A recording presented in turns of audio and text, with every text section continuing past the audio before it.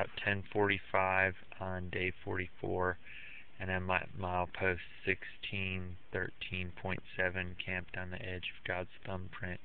Yesterday, last night, I made it to 1572.7, camped beside the creek instead of in the shelter last night.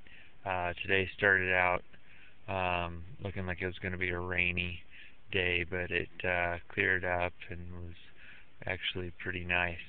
I ran out of water on a ridge section today around Bland, but I was able to rehydrate once I did get to a creek, and so things are good. Knees still swollen, but feeling better, so we'll keep moving, and tomorrow swinging through Atkins.